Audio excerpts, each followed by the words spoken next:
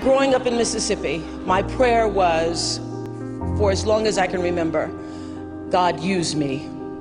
Use me, use this life. I don't know what the future holds for me, but I know that there is a vision for my life that is greater than my imagination can hold. Use me, use me. What would you have me to do?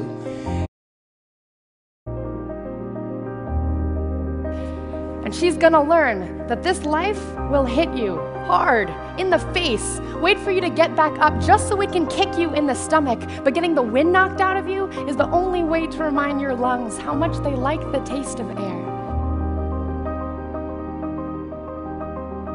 If we want to give all of our children a foundation for their dreams and opportunities worthy of their promise, if we want to give them that sense of limitless possibility, that belief that here in America, there is always something better out there if you're willing to work for it, then we must work like never before.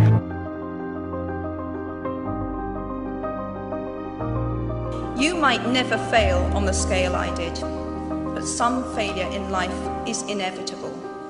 It is impossible to live without failing at something, unless you live so cautiously that you might as well not have lived at all, in which case you fail by default.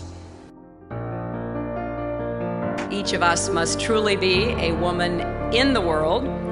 We need to be as fearless as the women whose stories you have applauded, as committed as the dissidents and activists you have heard from, as audacious as those who start movements for peace when all seems lost. Together, I do believe it is part of the American mission to ensure that people everywhere, women and men alike, finally have the opportunity to live up to their own God-given potential.